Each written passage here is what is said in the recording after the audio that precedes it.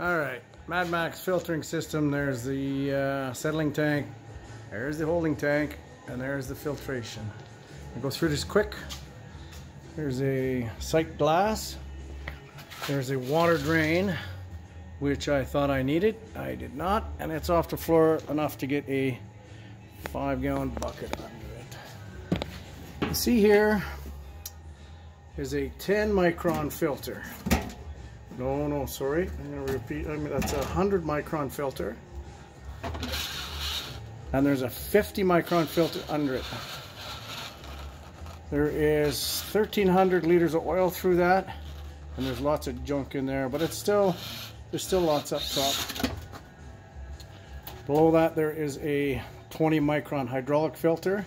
2 of them stacked on each other inside a pipe, which goes down to a false floor, and the oil drains down here to the bottom where the water should be left, and the oil rises from the bottom up, so all the water can be left at the bottom.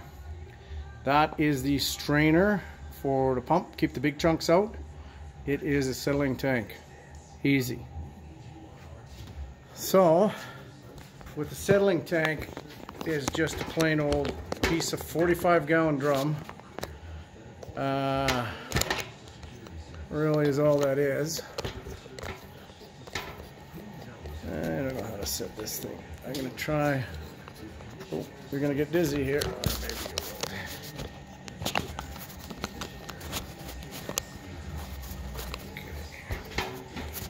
Excuse me. So it is a 45-gallon drum with some filters in it.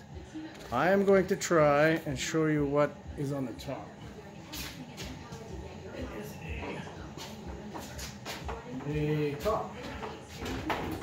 Put it on.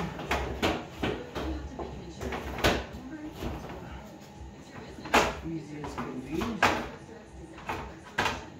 And simple. Simple is what I want to do. So, there it is. We set the jug of oil. We have right here.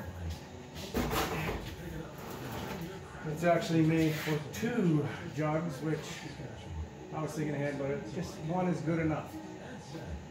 So I'm going to bring it close again, and this is how I get my oil. It's settled. It's settled at the bottom. There's about that much crap in it. This has been settling for a year.